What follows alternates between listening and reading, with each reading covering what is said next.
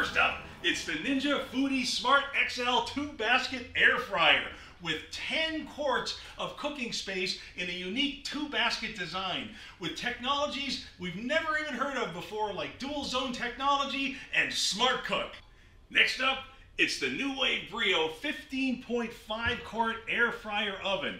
With its built-in rotisserie and exclusive searing plate, this unit's gonna stay real competitive. And finally, the Chefman Air Toast Air Fryer Oven. With its classic looks, stainless steel finish, and it's the only one with a heating element on the bottom. This is gonna be good.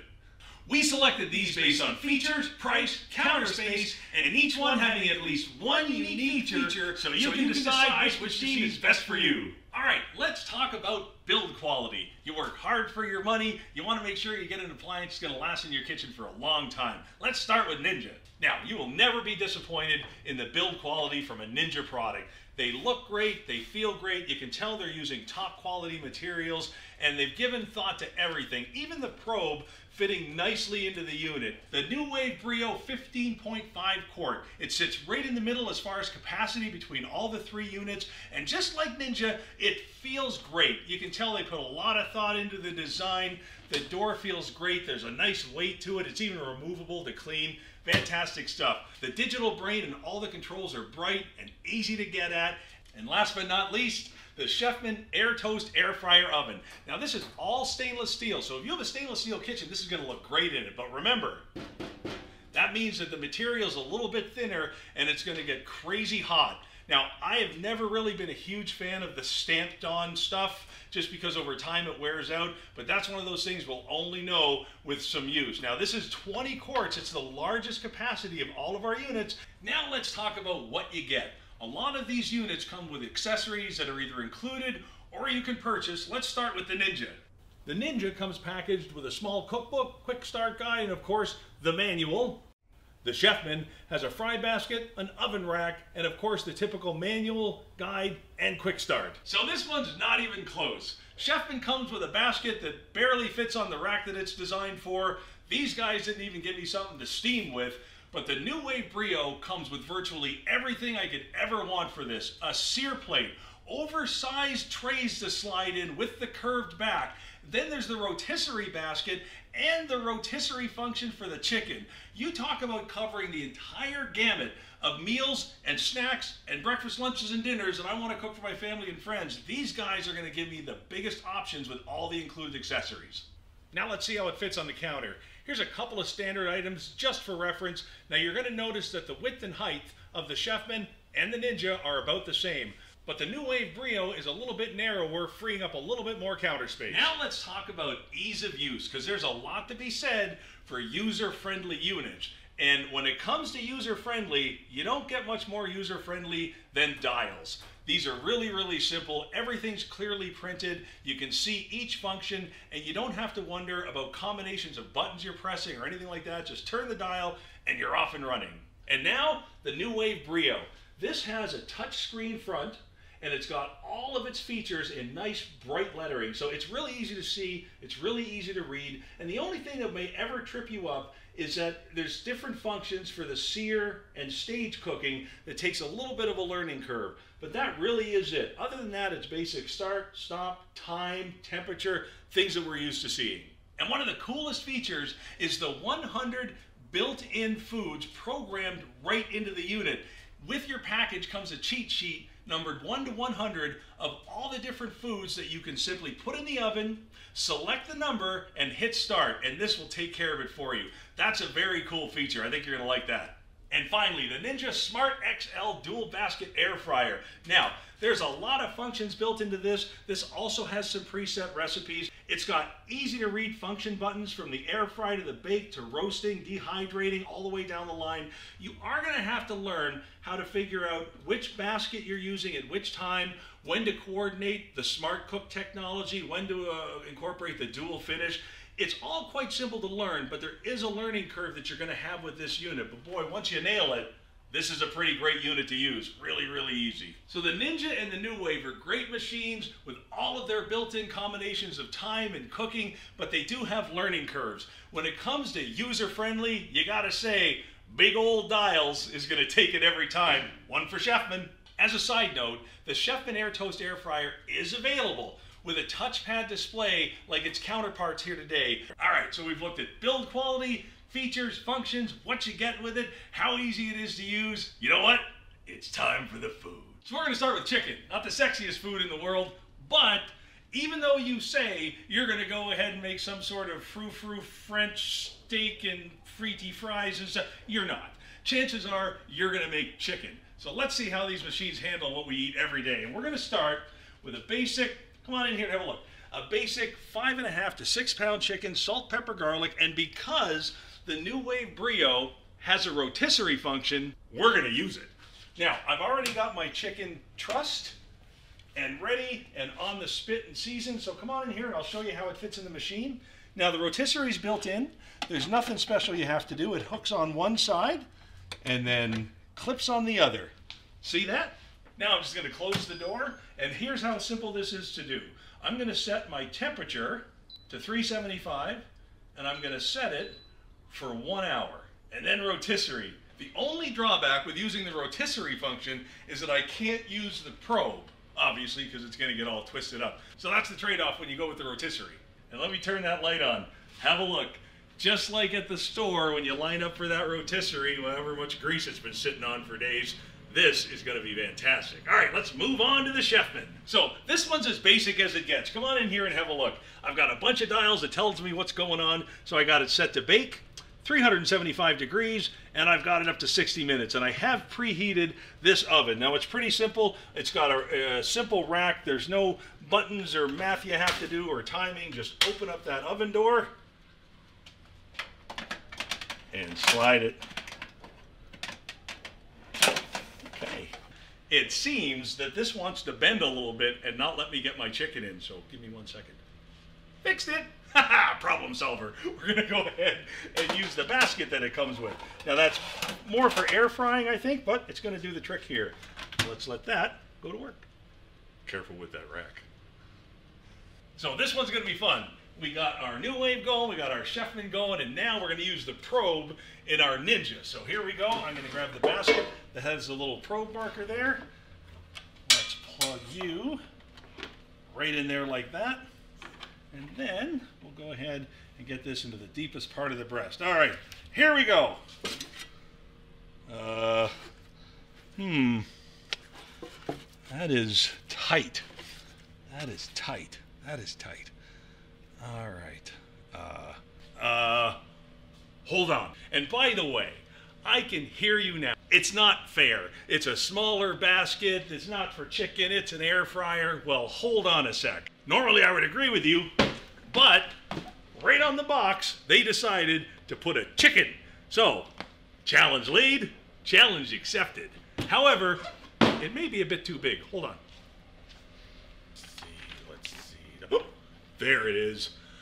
A 3-pound chicken. 3-pound chicken. Where the hell do you get a 3-pound chicken? Do they make 3-pound chickens?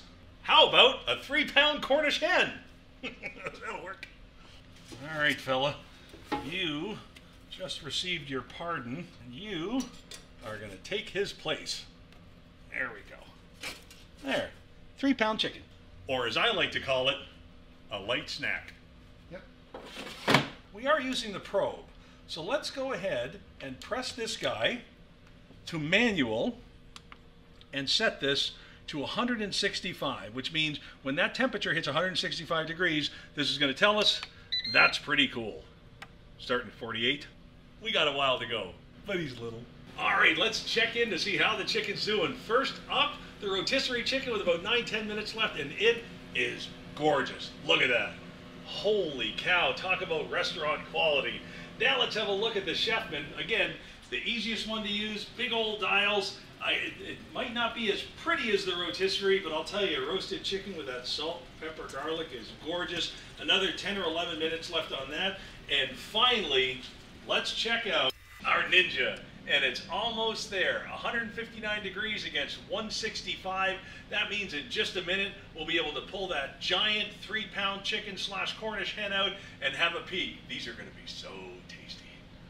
And here we go, look at this. The probe temperature is telling me I've hit my target temperature of 165 degrees, which is where you want to be for poultry. Now, a lot of people will pull it out at 160 and let those last 5 happen over the rest, but we wanted to see how close it got there and how much time it took to reach that target temperature. So here we go. Come on in here, let's have a look.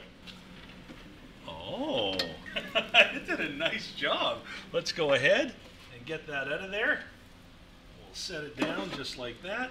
And let's cut in. Nice crisp skin, super juicy. Oh my goodness, that is wonderful. Holy cow. Talk about just dripping. Nice. All right, a little bit of a taste test here. Penny. Look at that. That is gorgeous. Oh, and that skin. Oh, I do love me some chicken bacon. And now, come on over here quick. We got 30 seconds left on our rotisserie chicken. Have a peek at this. Is that not one of the most gorgeous things ever? I mean, this is like, holy cow. No one will be seated in the last 12 seconds of the rotating chicken. Holy cow. Oh my, look at this bubble. Here, can we see that? Look at this. Oh, that's something. All right, here we go. Hey, turns out these aren't heat gloves.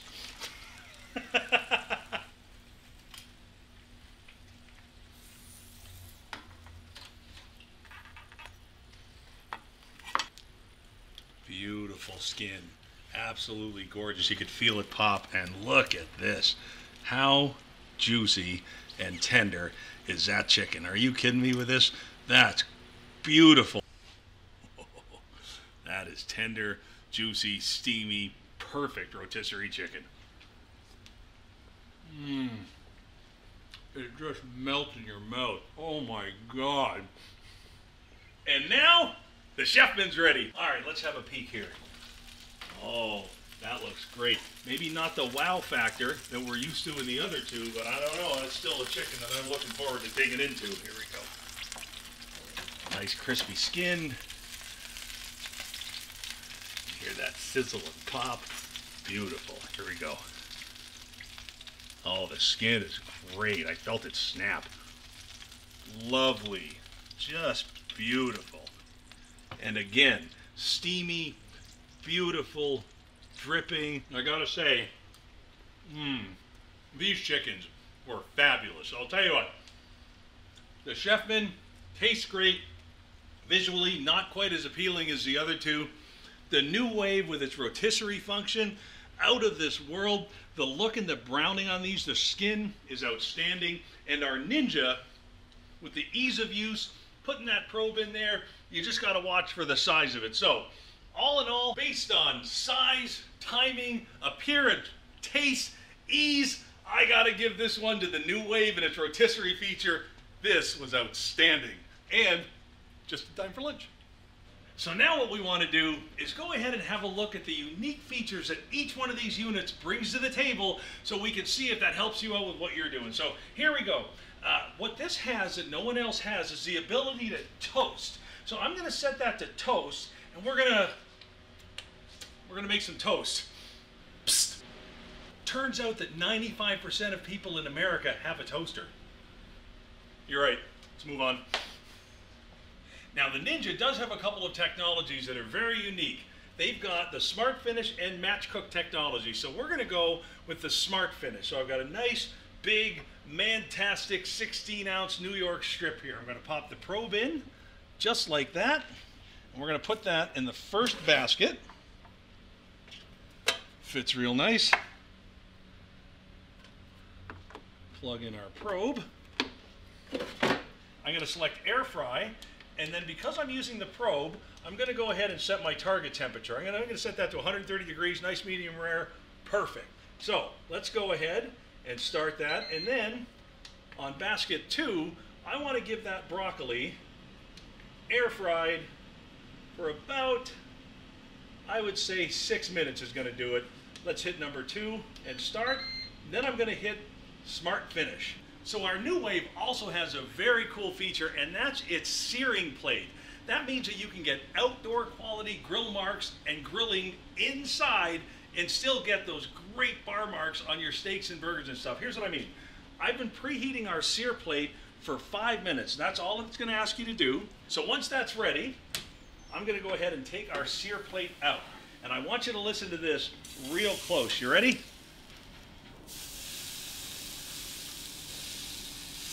You hear that sear? Isn't that beautiful? Oh, music to my ears. So we've also got a probe with the new wave. So I'm going to go ahead and pop that right in place and slide this right back in. And searing happens at about 425 degrees. So I'm going to go ahead and I'm going to keep that temperature the same, and I'm going to plug in my probe. You can have a look here. Nice and even. That's exactly where it goes. We're going to close that up. I'm going to press and hold the probe button, which brings up the temperature. I'm going to set that to 130 degrees, just like our Ninja, and hit start. It really is that simple. But what I am going to have to do on this is when this hits about 100, 110 degrees, I'm going to put our broccoli in on the bottom rack to heat up at the same time. Okay guys, here we go. We are at 109, almost 110 degrees. So I'm going to go ahead and I'm going to add my broccoli. When I open this, it just pauses. I'm going to go ahead and put the broccoli on the side that the steak isn't cooking on. There we go. And slide it right back in just like that. And listen, while we're here, I have myself an observation. We're at almost 110 degrees on this steak, and they are the exact same size steaks that we use in both machines. Have a look at our Ninja here. While this one is now at 111 degrees, this one is at 80. So we do have a pretty big difference in how fast these steaks are hitting temperature. So my guess is that this one's going to be done first. So let's give it a couple more minutes, and then we're ready to cut into it. And just like that, holy cow, that was lightning fast. In between, I was even saying, can you believe how fast that is? That's the reason that we use that bottom searing plate. That's what that's so great for. So let's go ahead and take, look at that, won't you? And then, if you love those bar marks, there they are. How beautiful is that? And that grill plate, by the way, is non-stick, so it is super easy to clean. There we go. The broccoli is bright and green and fresh and cooked. That is gorgeous. What a nice plate. And really, absolutely minimal work. So this is going to work this way on your chicken, your chops, your steaks, any of your big proteins. So let's go ahead and cut into this and see how we're looking. Oh, look at that. That is absolutely perfect. Juicy, medium rare. Oh, let's see how it tastes.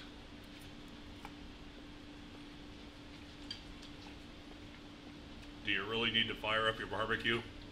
Holy cow. So there we go. The temperature is at 130 degrees, and the second basket caught up partway through to hopefully be ready at the same time. So let's check our broccoli first. Oh, fork went through it nice. It's got a nice steam on it. Perfect. Let's set that over there.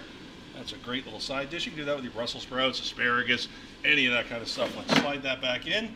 And now, oh, aren't you pretty? There we go. Air fryers. There we go. Air fryers, boy, have come a long way. Let's go ahead, poke that in there. Oh, I can't wait to dig into this. Here we go. Oh my. Oh, look at that. Oh, that is a pretty steak. That's lovely. Doesn't have my bar marks, but it looks pretty good. Let's go ahead. So as promised, the steak is done to perfection.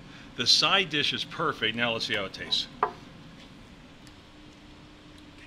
All right, so for our air frying only test, of course, we're gonna go with French fries, crinkle cut, because they're the best, and almost all air fryers base what they're doing on 2 pounds of fries. So we're gonna make this experiment as even as we can. I've even got a scale out, and we're gonna measure 2 pounds of French fries. So there's our 2 pounds. I've had our machine preheating. I always like to preheat.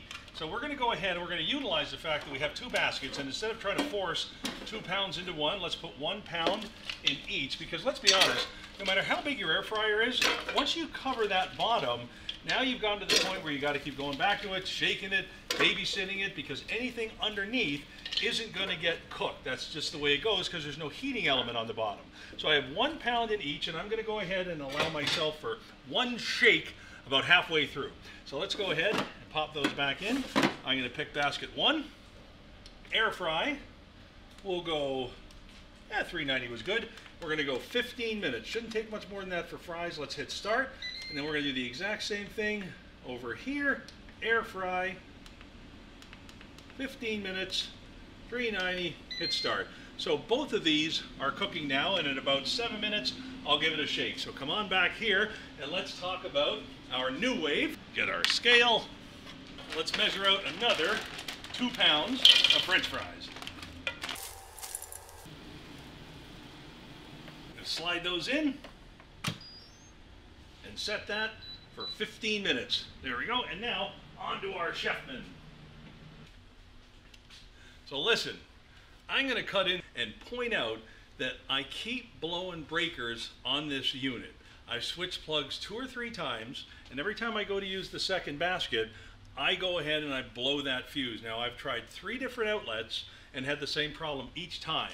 So to keep this contest going, I'm going to have to go ahead and bring this down to 1 basket and give it the shake. So let's reload and get this going again. All right, so we got our 2 pounds of fries, and so we don't keep blowing the breakers around here, we're going to go ahead and put those all in 1 basket, and that is going to be one of the problems that we're going to have. So we're going to go ahead and make sure we shake this up a lot. Let's slide that in. 390, 20 minutes, she's already going. Let's come on back here. And finally, 2 pounds for our Chefman. The Chefman comes with a basket, nice and deep. I like that. One thing I did notice though, that I do want to point out, have a look at this. So I'm going to slide this rack in, just like that. And when I slide the top rack in, watch what happens. Don't you think there's room for a little bit more there? I think the basket almost could have been a little bit bigger, but that's okay. So let's pop it up there and set that for the same 15 minutes. All right, so guys, we are ready now. In all fairness, I added 5 minutes to each one of these machines because they're pretty thick fries and I want them done and crispy. And now we had our problem or two with the Ninja, and I'm just going to throw it out there. This is a power-sucking behemoth. There's no doubt. Remember, you're pretty much running 2 air fryers there. So if you've got any questions about the wiring in your house or it's a little bit older, you may be relegated to 1 basket or 2 baskets for low power cooking. The only reason I'm saying that is because it kept blowing the breakers here. It's not like we live in a 1904 colonial or anything. So what we did was we took the whole 2 pounds and put them in 1 basket and added a couple of shakes. So the good news is, if your power can handle it, you're going to get 4 pounds of fries in those 2 baskets. And that is pretty cool. So we got about 30 seconds left. All right, let's have a look. Perfect. So guys, here we go. No extra fat, calories, cholesterol, and of course, because it's a basket that I've had to load up pretty good, you get a little bit of uneven cooking. And the more you shake it, the more even it comes out. But I mean, these are nice. We've got a nice little snap to it. Steamy. Let's go ahead and get a bit of salt on these guys. And of course, I have my Have Ketchup Will Travel bowl. Let's go ahead and pick out a good one here. Well, bugger, that's hot. Really good, though. All right, Ninja, you did a good job. If both of these baskets fired up with no problem, it'd be a little bit more even. We had to get all 2 pounds in one. If I shook it a little bit more, they'd be a bit even. This is fine. Did a nice air fryer job. All right, come on back. Now, we've got our new wave. Now, I do wish that there was a bit deeper of a basket on here because it does make it a little bit challenging sometimes to give it a shake when I'm running with the full 2 pounds. But look at this. Those are nice and even. All the fries look terrific. Let's go ahead and give it our little snap test. Oh yeah, nice and billowy, nice and steamy. Love that. Let's hit it with some salt. And dip it in our ketchup.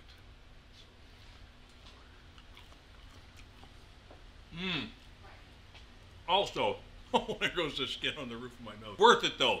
The French fries are so good. And last but not least, our Chefman. Now, they do give us a nice deep basket. I do like that.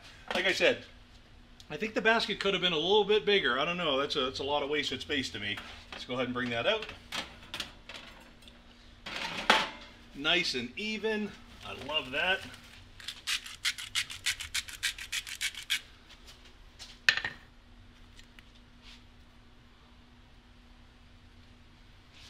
All right, let's hear the crunch test. Mm-hmm. Nice and crispy. Oh, that's good. So any one of these machines is going to be terrific for all of your fried foods and your convenience foods. What I like about this is the nice deep basket, so you can get a lot of food in there at one time, which is terrific. Over here with our new wave, really simple. Took the whole 2 pounds, only needed 1 shake, and there is another rack if you wanted to add more food underneath. Just remember, it's always a good thing to give it an extra shake or to switch the levels just to keep everything even. And finally, our Ninja.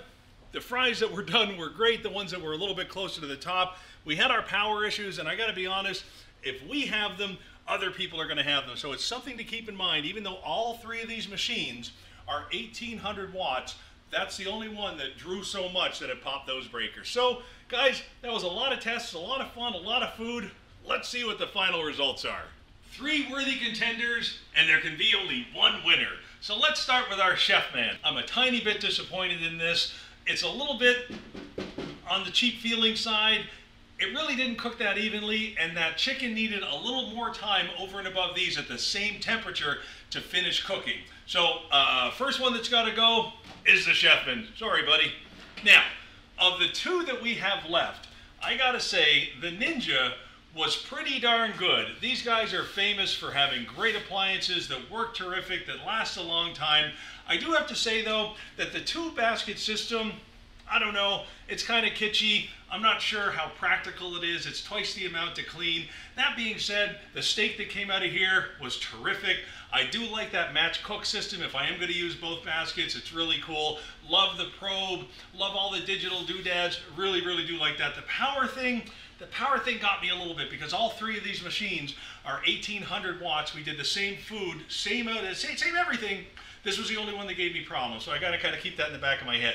But when it comes to results, when it comes to the fast cooking, when it comes to the even cooking, and when it comes to the sheer amount of food and options and just the incredible amount of dishes that I can make for myself, my friends, my family, all at the same time, that sear plate, I gotta say that it's almost a pretty easy victory today. The New Wave Brio 15.5 quart air fryer oven really knocked it out of the park. And more options for more meals and more culinary experiences than virtually any appliance you'll put on your counter. So guys, that's it. My name's Marc Gill. This has been Marc's on the Grill. We'll see you next time.